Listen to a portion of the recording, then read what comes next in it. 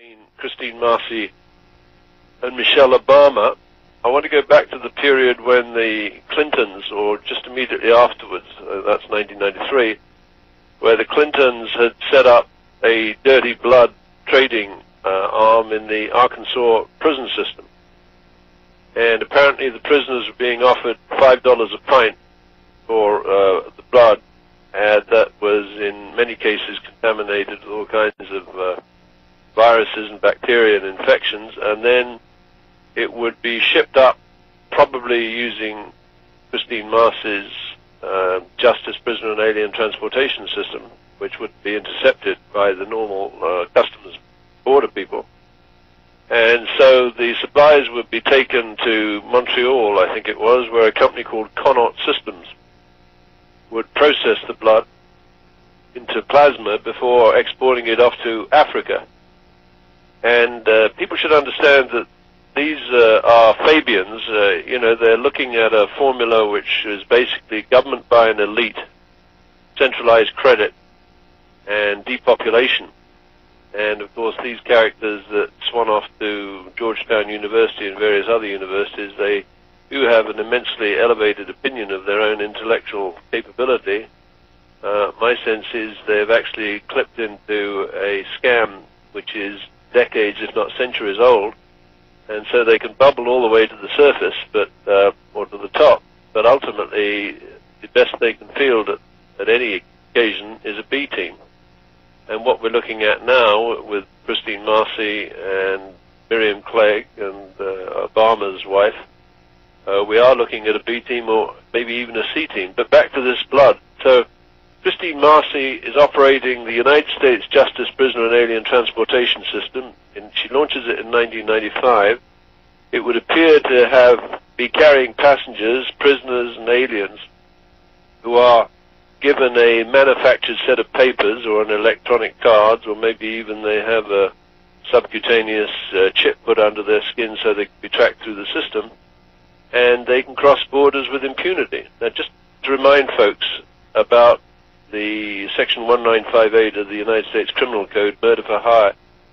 Anyone who uses or travels or induces the victim to use or travel in interstate or foreign commerce for the purposes of murder for hire, where death results, faces an automatic death penalty or life imprisonment. So this legislation was are you backfield? Yes, I am, and guess what? What? I think that's the first time ever something really interesting, and I did pick up that you were talking about A team, B team, and C team. I think, right. In fact, I'll ask you at the end of this brief response, I'll ask you what the last words out of my mouth were before my laptop was taken down, which I'm recovering. I'm talking to you on my home phone, and I've shut down my laptop, and I'm bringing it back. But if there's any people that think they're going to stop the message from getting out, I've got some really bad news for you weasels. The message is all over Able Danger website. It's backed up on computers around the world. We have lots of people that are archivists. You're not going to stop the truth, and this freight train's heading down the tracks, and the tracks are oiled. So standing on the brakes is going to do nothing, and interrupting my computer is going to do nothing. And I'll give you a challenge, whoever you weasels are. I will be driving or flying from Plum City, Wisconsin, to some different towns in Texas over Memorial Day weekend.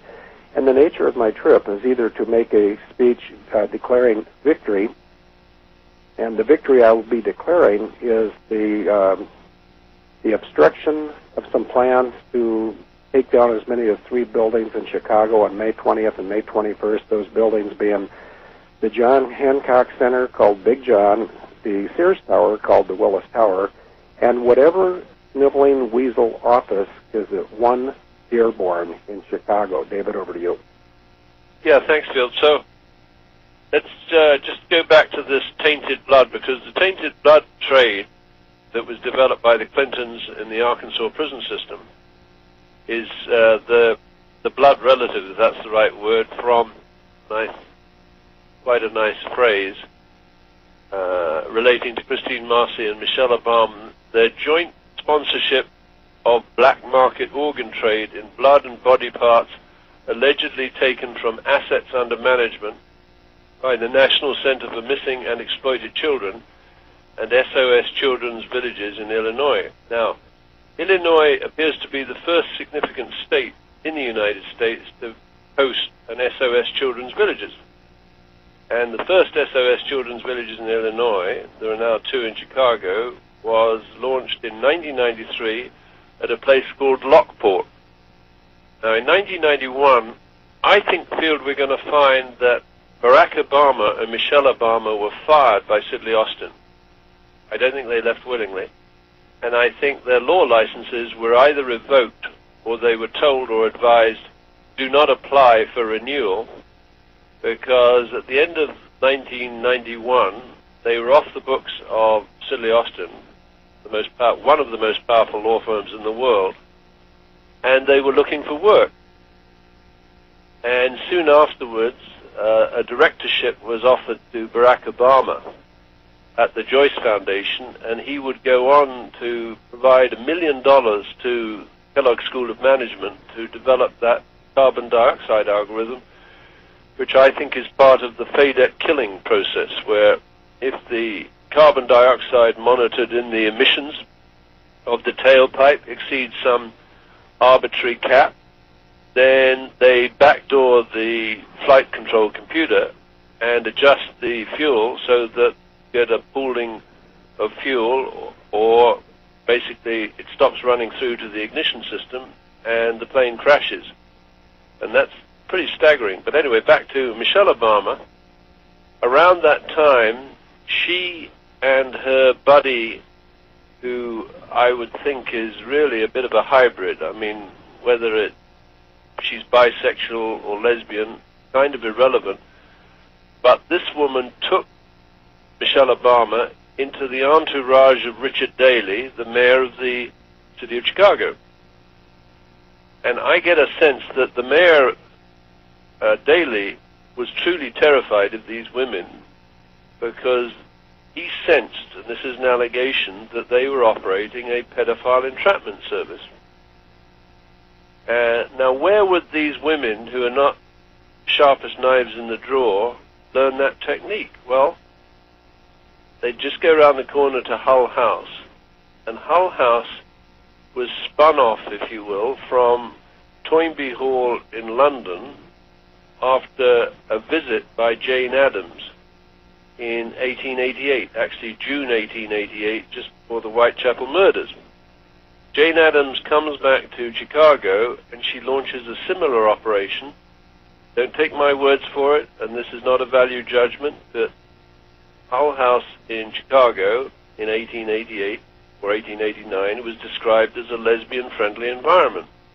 And that's okay, except that these lesbian-friendly environments were host for a lot of very vulnerable young children, dare I say it, borrowed from immigrant families. Now, here's what comes down. And again, this is an unproven allegation.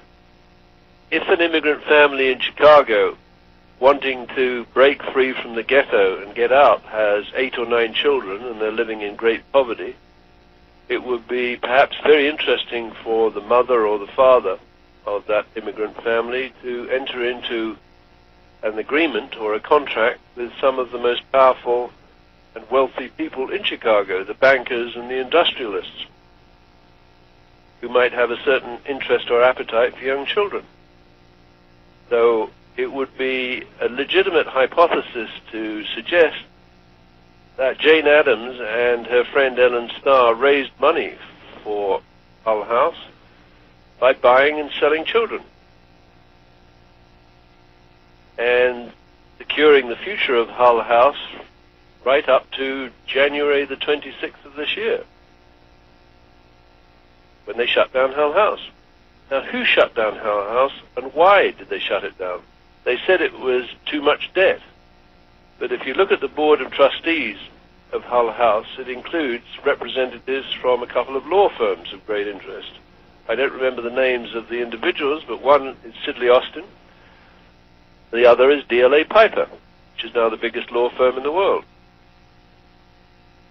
So my hypothesis would be that in advance of the NATO summit in Chicago, they didn't want our work to expose the pedophile traps and extortion services of Hull House, so they shut it down.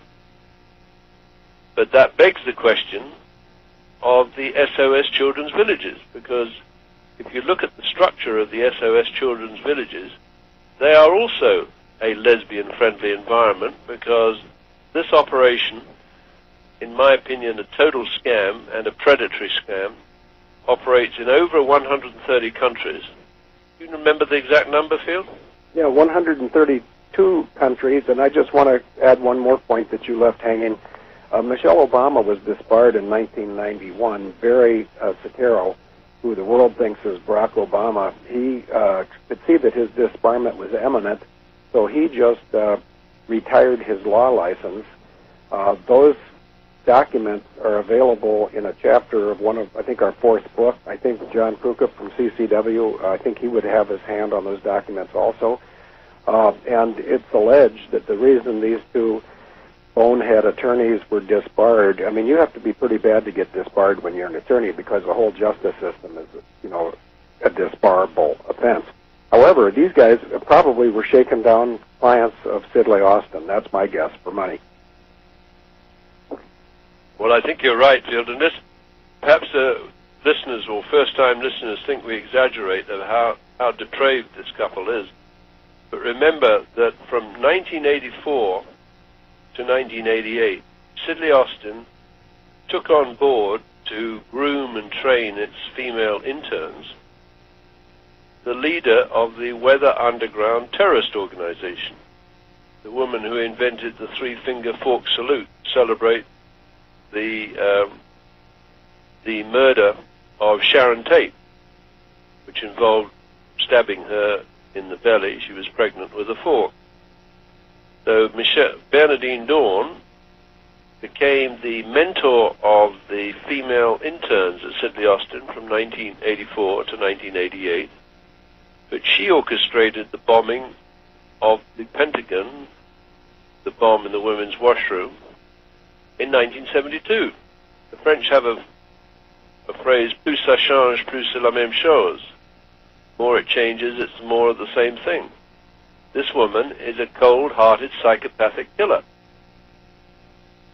Now, she moves from Sidley Austin to Northwestern University and lectures in the School of Law. So what kind of subjects does she lecture on? Well, two of her seminars, one is called the Rwanda Genocide, where about 1 million Tutsis and their Hutu allies were chopped to bits with machetes imported by Boutros Ghali from Egypt and filmed. And essentially you had first mass genocidal snuff film in operation, and this is celebrated, one assumes, by this disgusting woman, Bernadine Dawn. So apparently she gets her hand... Oh, and the second lecture subject I think is very interesting in terms of what might be happening to these children that are assets under management for Christine Marcy and Michelle Obama. She lectures on torture, paradigms, and practice. Now, I don't see how you can lecture on torture, paradigms, and practice unless you've witnessed torture, paradigms, and practice on a scale that I think is almost beyond belief. But let me just conceptualize, and I may be totally off the mark, so Field, you jump in here if I'm wrong, about how Michelle Obama and Bernadine Dawn and your sister can engineer situations where victims are tortured in the most horrific manner available or conceivable. Let's look at the late-term abortion strategy that is sponsored and promoted by Barack and Michelle Obama.